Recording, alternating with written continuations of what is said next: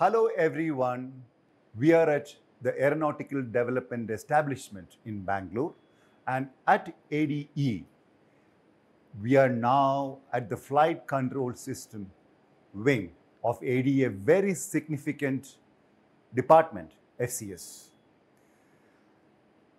Right from 1987, the FCS story began. Very, very inspiring story. Hello, sir. Hello, Anant. How are you? Yes, sir. So you are at a very, very critical, what you call, component of the light combat aircraft, the flight control system, the digital fly-by-wire system, what we have been discussing in the last episode. That is the place where you are now today. So what are we going to show today, sir? Today you will meet the people and the facility which has really developed the fly-by-wire system for the light combat aircraft. And you know that is the critical element. The heart. Critical element for the unstable light combat aircraft to fly safely and to maneuver and to be agile.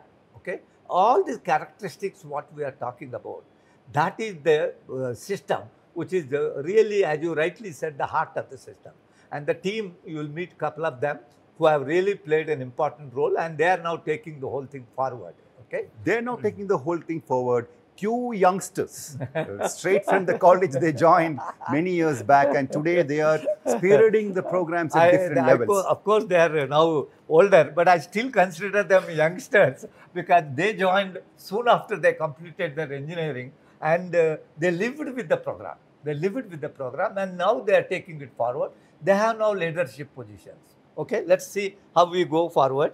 I just, as we are going, I want to, you also, remember, there is one engineering test station that was first built, and it was not as simple. The test facilities are also as critical as the onboard system itself. Okay. Okay, and creating the test facility was also a challenge. And there is an engineering test station here, and that in fact helped in making the first flight subsequently. But beyond that, the next generation systems have now come. We are going to meet them along with the next generation engineering test station. All right. Okay. So let's see that. Oh, I'm here with Dilip, who has lived with the flight control system of the light combat aircraft. In fact, he joined the ADE, and he has seen the whole journey of the light combat aircraft and the heart of the light combat aircraft, the flight control system, the fly-by-wire system, what we are talking. Dilip, I'm very happy you are here. Nice that see you. I still think you are a young Dilip and you still smile in the way you used to smile. Good. Amma, it is Kala who takes the responsibility for the complete software. The light combat aircraft flight control system is 100% software controlled. It's a digital system. There is nothing analog about it. First time we entered straight away into digital system. The whole world was going for analog, then hybrid, then digital. But here we entered into the digital. Again, Kala joined as a young girl soon after her engineering. And happy Kala, you are here. And now you are the leader of the team. And I can see the kind of responsibilities you have taken up. And today you are taking sure that we not only we have built a world-class system, that we are taking forward to the next generation and all. And happy to see you here. And I've been watching you for many decades. Nice to see you here. So Anant, we have two stalwarts who are young when they started, but now they have in the leadership position. Absolutely inspiring. So let me just first go to Dilip, who is at a very senior role at ADE now. Let me just take you back. You're from Anantpur, right? You're from Anantpur. Did my bachelor's degree from Anantpur. Your bachelor's degree, and immediately after engineering, you joined ADE. Yes, almost. And you, Srikala ma'am, you from after your graduation, you joined. MSc. So MSc. So how old you were then? 23. 23, and you were? I was 22. Years. Okay, so 22 years. For the benefit of the young fellows, what inspired you to join ADE or DRDO? The inspiration is from the days when we used to study, listen about the defense, and doing something for our own country has always been very inspirational from those days. So as young engineers, when we came out of the college, our first effort was to see, can I get an opportunity to work directly in a direct association with the projects which deliver something to the services. Correct. Yeah. So I remember interviewing you some 20 years back. You Yeah. were, you know, yeah, you were, you as a youngster along with the team. Yes. Great memories. And Srikala ma'am, as Dr. Kota said, the stalwarts of ADE now. What was young Srikala's dream when you were in your college, just finishing your MSc? You were locked on to getting into here? Actually, when I see the aeroplane flying in the sky, it was always a passion that I should join something to do with, for something which works for aeroplane. And I never thought I will get an opportunity. But then when I got for MSc Computer Science and later into the LCA program, that was the greatest thing I could achieve in life, I felt. And ever since, it was always forward. We were in the design team. And always, like right from the first version of the software to till today, what we are delivering, I'm part of it in the design team. That is a great achievement, I consider. Look at the skies, watch aeroplanes, young fellows, and you can perhaps chase your dreams in a big way. That is what Srikala ma'am is saying. So now let's get on to the question session. Dilip, while the flight control system is the heart of the LCA, the flight control computer, the digital, is the heart of the flight control system.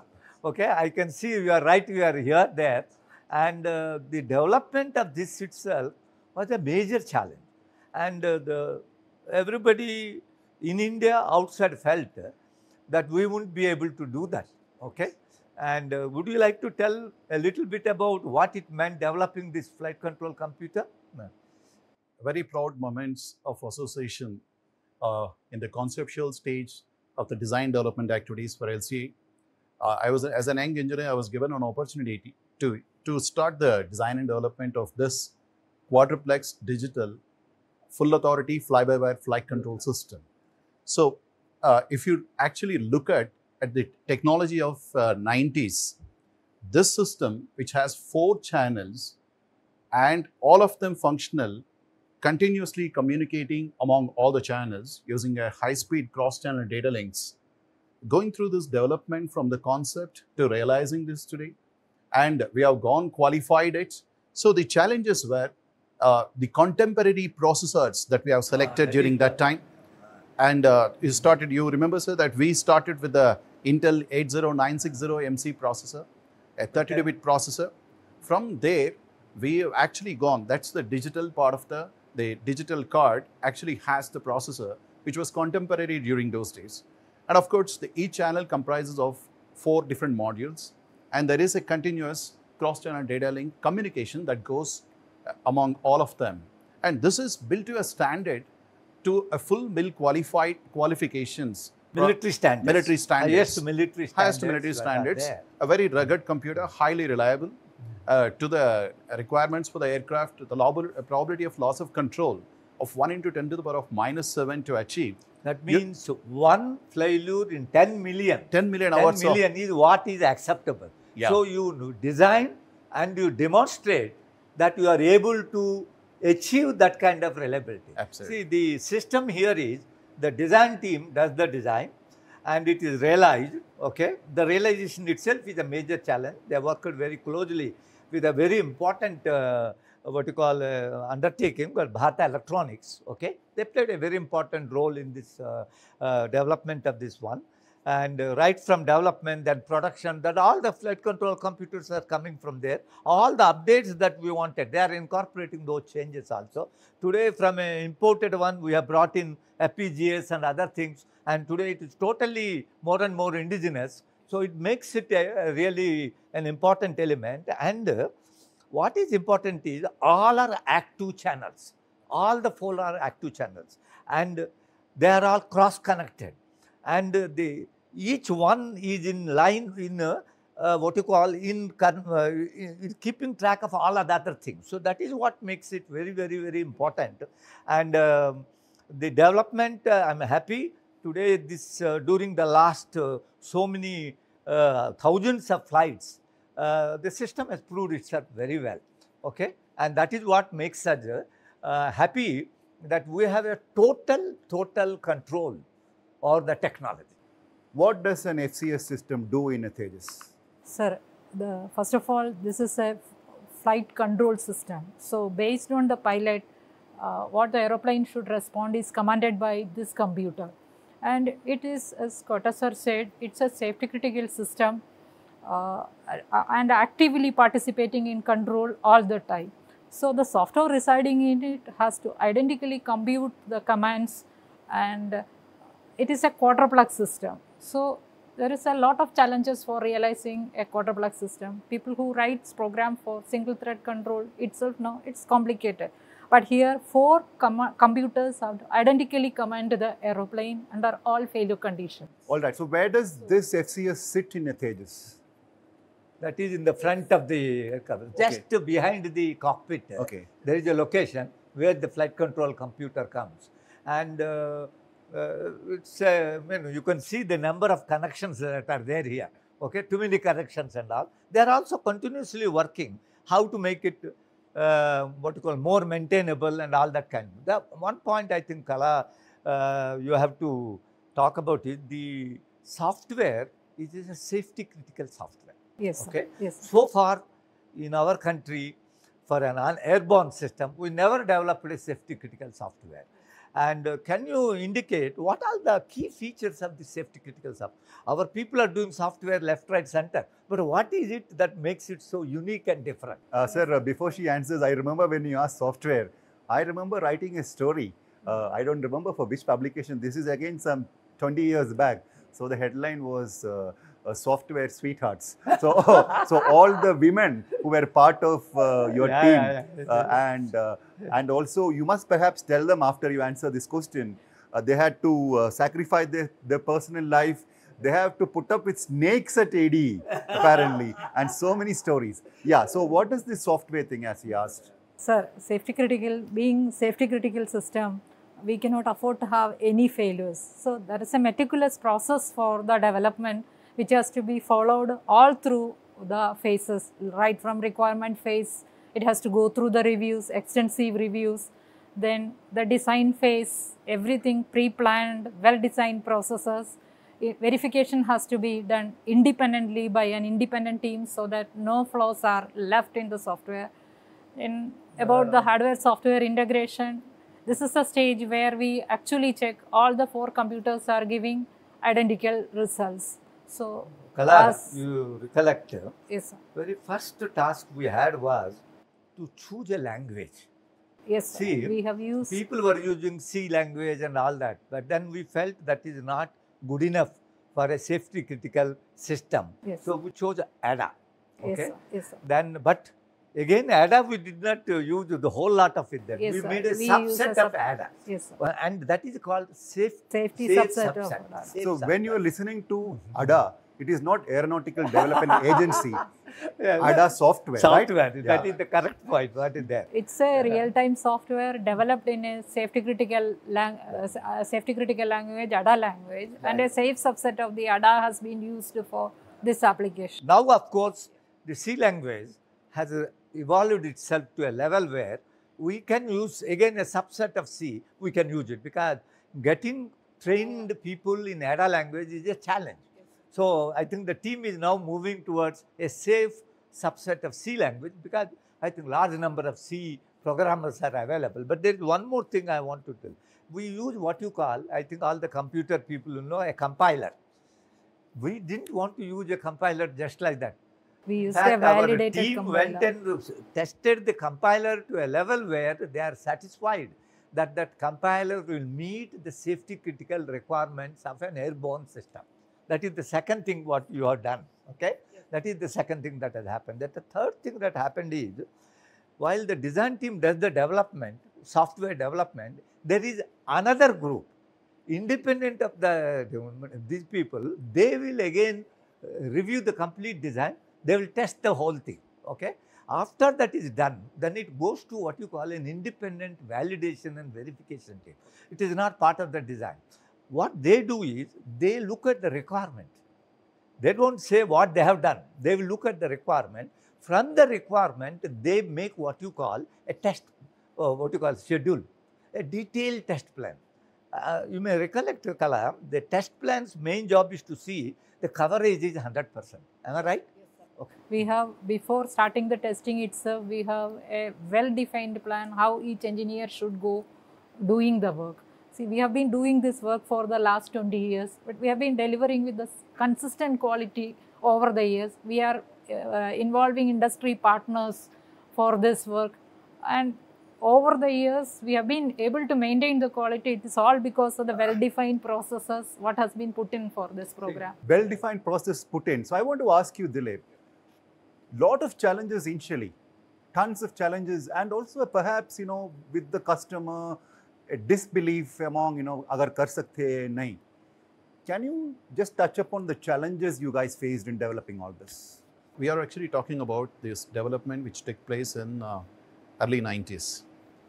The analog computers were the popular things. So the transition to the digital flight control computer, that to a fly-by-wire technology, was contemporary, and even as it stands today, even today it's one of the state-of-art technologies.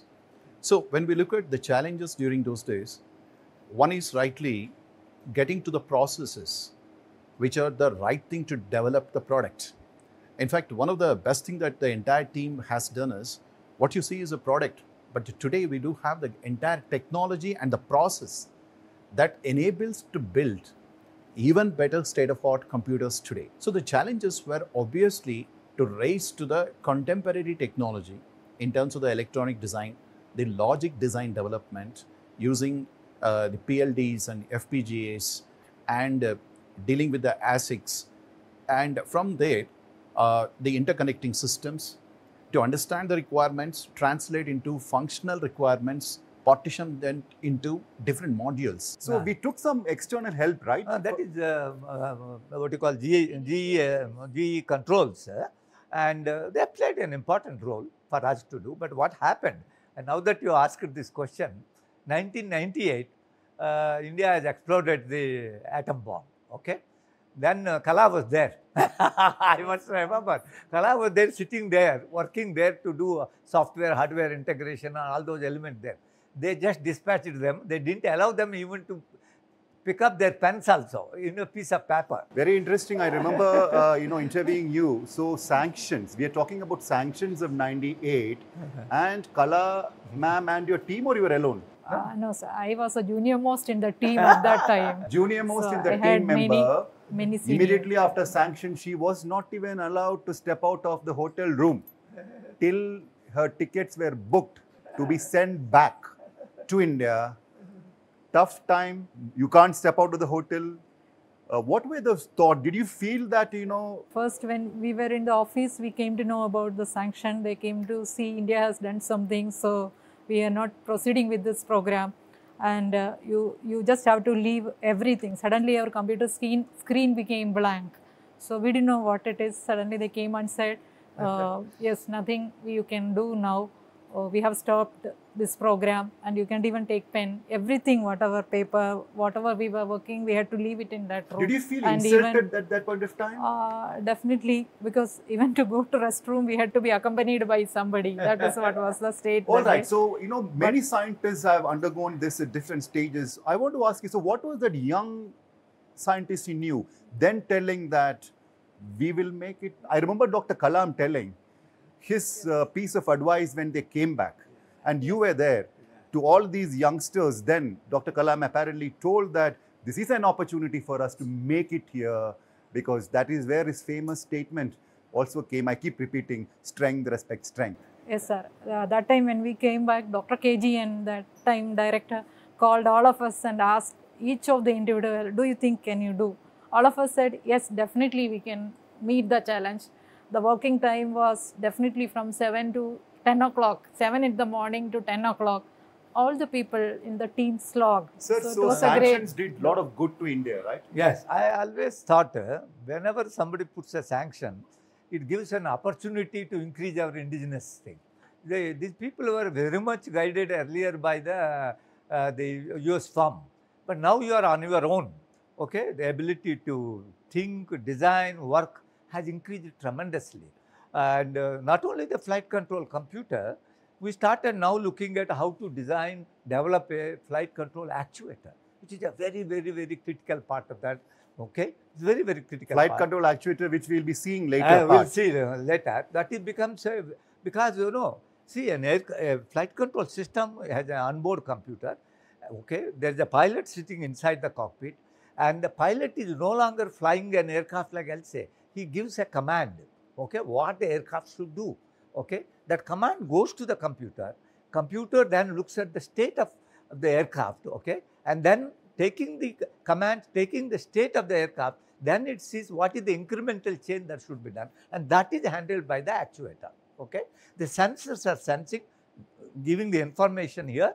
Avionics are providing the interface for the pilot to see. Avionics see the interface through the head-up display to multifunction display and all. All these are things put together. Then the actuator is the final fellow who has to do, and that actuator has to be very precise, high bandwidth, and it must do the job intended without any phase lag. What we use the word called phase lag. All right. Okay? So I want to just ask you, Dilip, then, how much of indigenous content is now from, in terms of electronics, software, whatever you guys use? Is it all made in India? Or still we depend on? I would say that we have complete the fabrication, assembly, sourcing of the components. Of course, we are dependent from some sources, but otherwise the entire components have to come from yeah. Otherwise, the entire engineering process, qualification, debugging, the upgrades, the changes to the logic which goes into the computer, and its contemporary computers which we have developed subsequently, all are completely indigenized. His question was, one is, India is dependent on the electronic component. We have to indigenize. As I'm seeing today, a lot of effort is going on to do that. 100% software, from conceiving to the completion is there. The actuators, which we were importing today, they are indigenous. That's a big plus for them. An extraordinary job. Even for plus, missiles. I want you to just turn around and see this side. A very critical element of a flight control system is the sensor system. Okay, you have inertial sensors and air data sensors. Would you like to tell, because I am seeing a lot of sensors here, would you like to tell how we are dealing with these sensors, their development, their production and all those? Can you explain? So one of the significant changes that happened during 2004 timeframe is that the air data sensor, air data computing system architecture in the flight control system of LCA has gone through a major change. One of them is that the then air data transducers, which were actually doing the signal conditioning part of from the pressure sensors and the vanes, had become obsolete. And also the computational load of the air data computations were actually happening in the flight control computer. So we were given a challenging task during those days, that can we come with a contemporary architecture which will substitute the obsolete air data transducers with the new generation. With a new generation, and also offload the flight control computer from the air data computing functions. So what we see here is the quadruplex distributed air data computing system, which we have totally indigenously built in the country in almost a record time.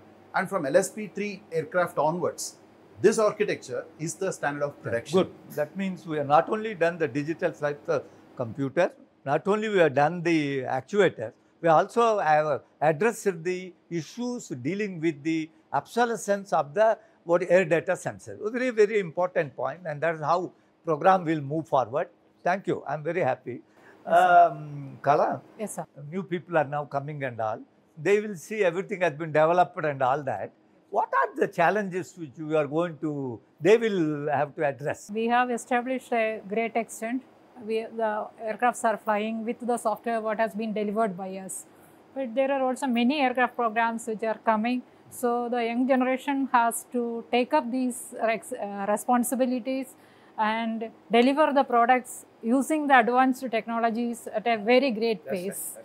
That will help the country to grow. And they will also grow. Yes. They will also grow. Yes. For example, from let's say Mark 1, we are coming to Mark 1A, Yes. then Mark 2, then AMCA, Yes. then many and civil Many. programs. These are the new Yes. challenges that are now what you call, giving opportunities to the young people. young I think the opportunities are endless. Yes. The opportunity and the number of aircraft programs that are now on the anvil are also many.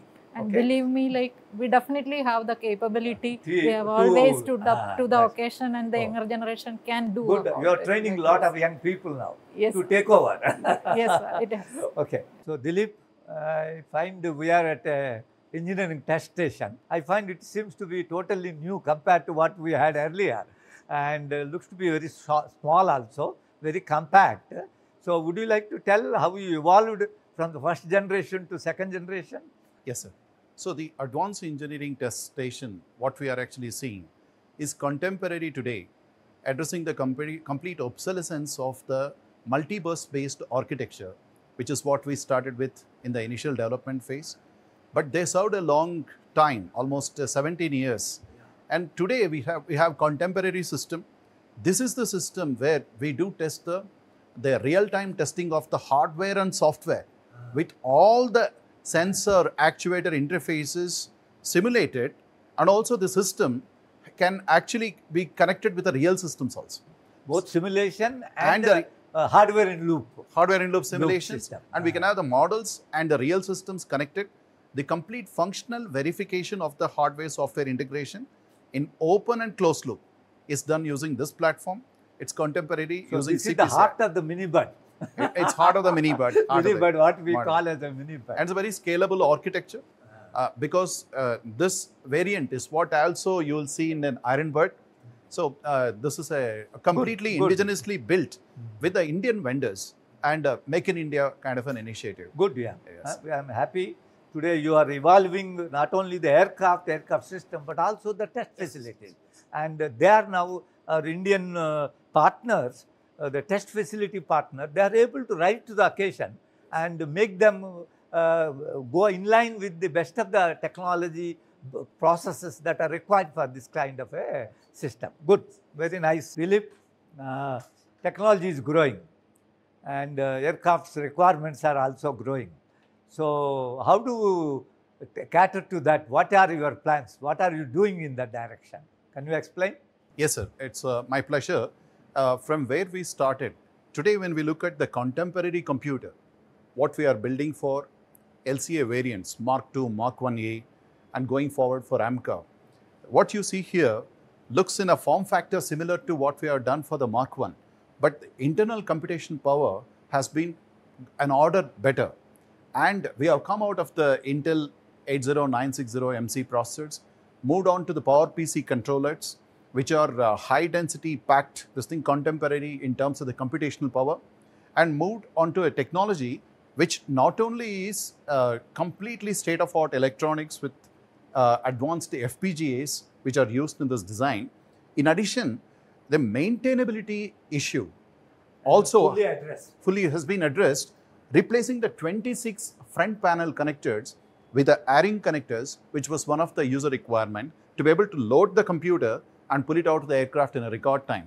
So, as designers, we have incorporated these provisions and Good. given. I'm very happy, Dilip. Yes, sir. We are now having a next generation computer, Yes. which will not only meet the requirements of Mark I, and also it will require the future generation of aircraft. Yes, sir. I think we are getting ready Yes, for the future. Yes, Okay? sir. The project has come this far, a lot of futuristic projects coming, a lot of advancement already done here. What is that you want to tell those youngsters doing their 10th, 11th and their degrees, all that? Where has to be their focus be if they want to really come and support India's future programs? India needs lots of system engineers to take all these programs forward.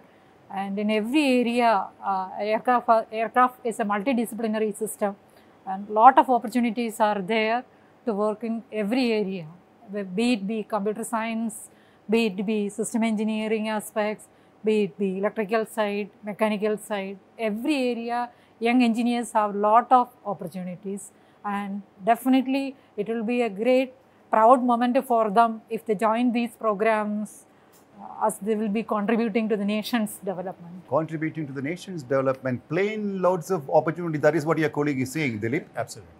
Yeah, if you really look at it, with the advancements in the technology today, In addition to, of course, the aircraft industry is a multidisciplinary subject, and the artificial intelligence is going to play a predominant role in the manned and unmanned aircraft systems. So there's a lot of opportunity for the young engineers, young scientists to participate with a passion, and there is no limit to the thinking, as the saying goes. So you have very innovative ideas you can come with. So lot of development in the AI-based systems also. Lot of developments in AI-based systems. Finally, Guru Kota, What I find is, India is now a center for technology development, excellence, and next generation manned and unmanned aircraft. We have a lot of work is going on now on the 5th generation fighter. Also, very interesting work is going on the 6th generation, which will be an unmanned one.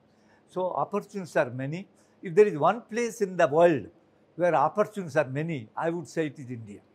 Okay, so that's a beautiful thought. One place in India, opportunities. The opportunity headquarters of the world is India. But before we sign off, as always, let's meet the Tejas fans. And this time we have some wonderful kids. nice to see 3 of you here. Welcome to Hamara Tejas. And I understand you have some good questions to ask. Can you go ahead? Yes, my name is Sharan. I'm from class 9B. I wanted to ask you about what the role of an actuator was in an aircraft. Good question, very important thing. What happens when the pilot is flying the aircraft, okay, he wants to take off, land, maneuver, do all that kind of thing. That is done through what they call control surfaces. You have a rudder, okay, Yeah. you have an aileron, you have an elevator. These are all the fellows who are controlling. But how do you connect the pilot to this control surface? There has to be. There are some connecting rods, and in a very small aircraft, the rods will directly operate the control surfaces and it can fly. But aircraft becomes bigger, aircraft becomes heavier, and you can't do. So then they put some actuators. Okay, the pilots, what he wants to do, that signal goes to the actuator, and the actuator operates it. Okay, and earlier what we used to do, whatever pilot wants to do, directly his control rod will go give a signal to the actuator, actuator will operate. But even that also became a problem. Then we got what you call servo actuators. That means pilots' requirements are conveyed to the computer. Computer in turn gives the requirements to the actuator. Actuator does that much which is required to be done. So from a pilot manually controlling, then assisted by the hydraulic, then it becomes full servo actuator. What you have in light combat aircraft is full servo actuators. So they play, without the actuators, you can't do anything. So very important, very good question you ask. Thank you very much. Here is a small gift for you. Okay. Good morning, sir. My name is Vedika and I'm in the 8th grade. And my question is to you is, can you suggest any books for youngsters who are interested in aeronautics? One of the good books you can read is The Principles of Aviation by one professor from IAC, Professor Govindarajan. I suggest you read that book. And if you want to get into aviation, you need to get some motivation also. Yes, sir. So I think Dr. APJ Abdul Kalam's Wings of Fire, that would be good for you. And there is also one, poetic kind of book, Jonathan Livingston Seagull by Richard Bach. I read it when I was a young boy, started my engineering. I still remember that book. You should read that book. Yes, sir. That will motivate you also to get into aeronautics. Good. So, this is for you. Thank you, sir. Hello, sir. I'm Aditi. I'm studying in 7th. My question to you is, if we youngsters wants to get into aeronautics, what are we supposed to do? See, your passion is to get into the aeronautics, right? Yes. So aeronautics, incidentally, the aircraft is a multi-dimensional sphere. Okay, you can actually pursue in being in any engineering discipline. You can actually join, and if you see, it's a multi-dimensional sphere in the sense you have electrical, electronic engineers, power system people, the propulsion guys, and if your real interest is to get into the aerodynamics, then you have several engineering disciplines today in almost all the academic institutes. And you should have a good physics and mathematics background. So choose that in the early stage of your career, and then make sure that you get into an engineering discipline of your choice. Okay, you have wonderful institutes in India, and aeronautical engineering is going to be a promising career, going to be in the future.